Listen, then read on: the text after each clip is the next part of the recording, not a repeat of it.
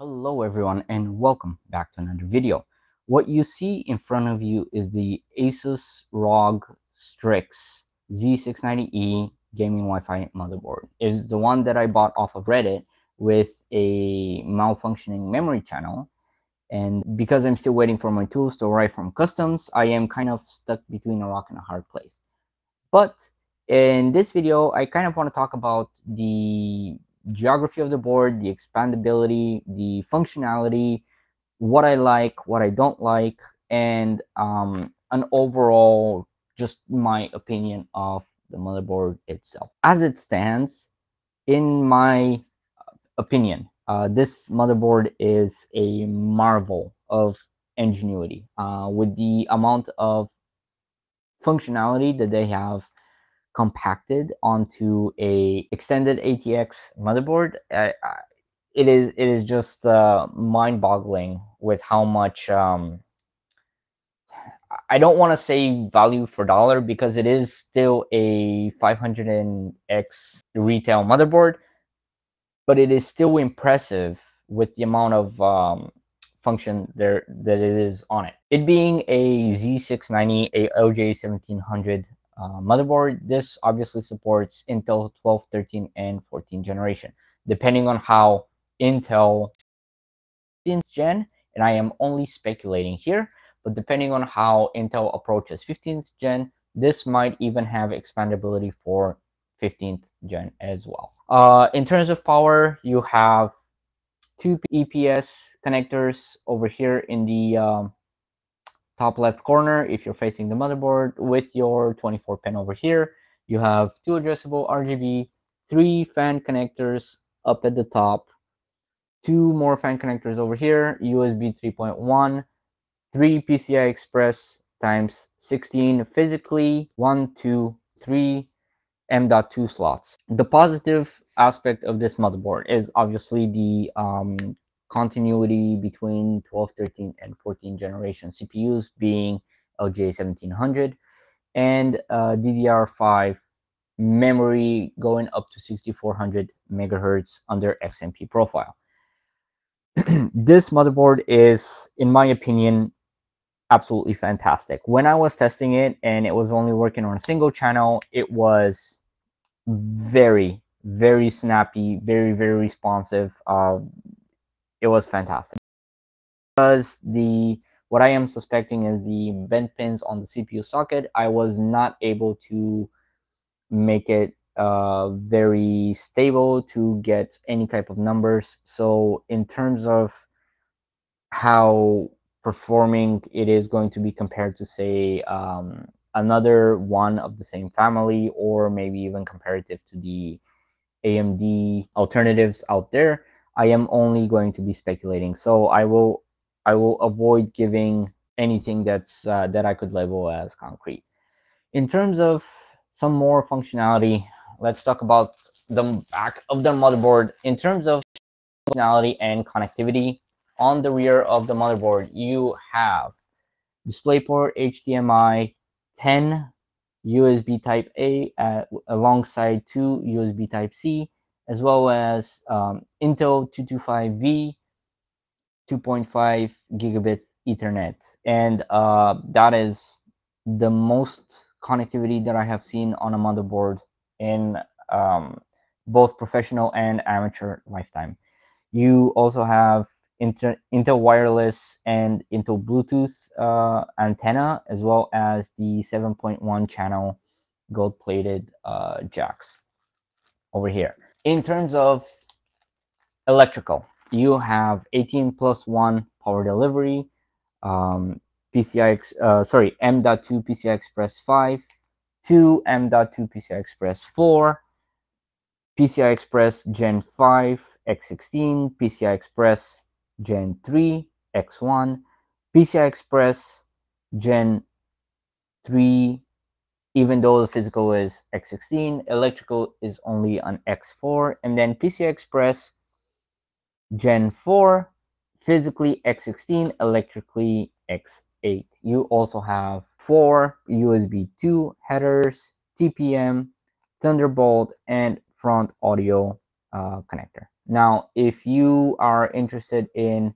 the onboard spatial, you cannot access it through the rear point panel. You only can access it through this connector right here.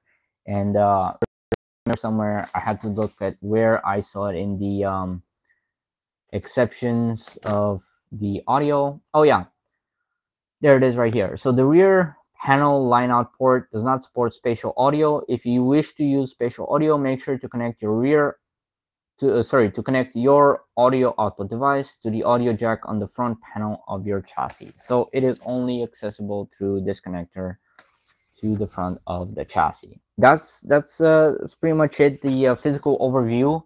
Without actually booting into the motherboard, you can't really see anything. The Q code reader from Asus, which is a pretty much a staple on higher end motherboards, is actually a very nice touch to have. Helps with diagnostics. What I personally would have preferred to see, and this is more of a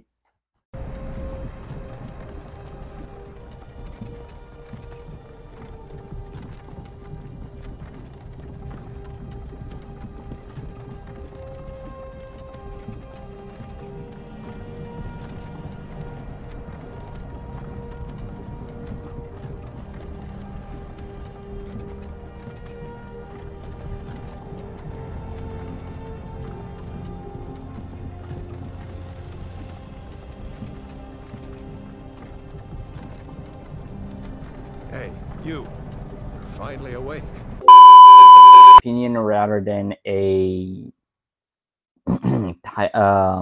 of a professional complaint is I would have loved to see a power on and reset button on the board itself, especially when you don't have it inside a chassis and you don't want to reach for a screwdriver every time you want to short the two pins.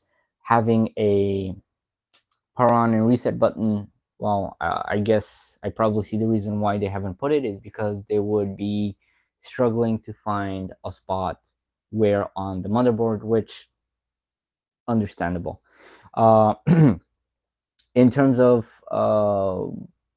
connectivity as well, you still have